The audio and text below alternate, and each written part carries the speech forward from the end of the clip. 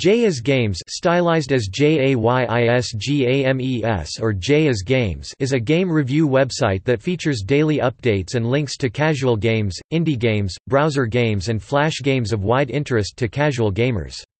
It was founded on April 19, 2003 by Jay Bibby, initially as a personal blog, although it later had several contributors. Several video game genres are covered, including escape the room, puzzle and platform game. The site is constructed as a blog, and attracted a large community of commenters. Jay and the site's staff writers read over and filtered the weblog comments, often commenting themselves. Comment threads often included hints and walkthroughs.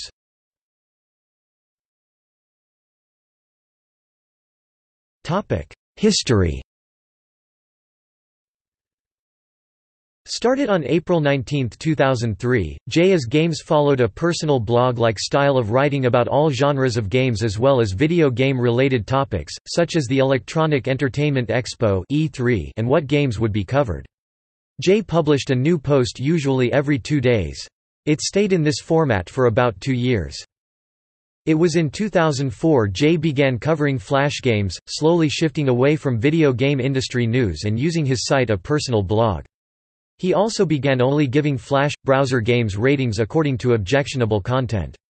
It was in 2006 that authorship of the blog changed. Instead of all Flash game reviews being done just by Jay, other contributors began publishing reviews.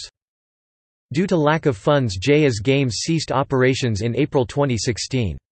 The website remained, and users were still able to comment on reviews and games. The site returned to activity in June 2016, launching a Patreon campaign to fund the site so it can continue to operate.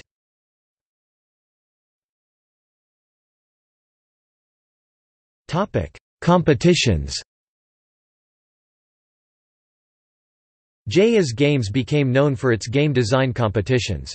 As of September 2012, J as Games had conducted 10 competitions.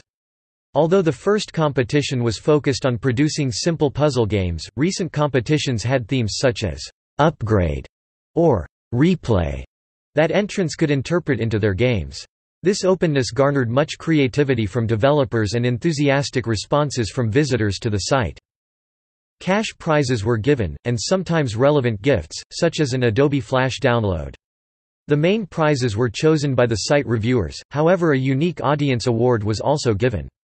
This prize was guaranteed, at least $200.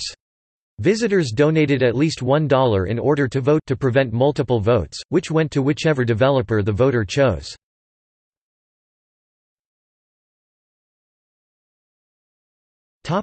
Reception. The website was praised by the staff of Wired magazine for the contributors' ability to find games. The signal-to-noise ratio on most gaming portals makes for a frustrating lunch break. This group blog finds the cream of the crop for casual players. Slate's Justin Peters called the site the Internet's undisputed leader in casual gaming information.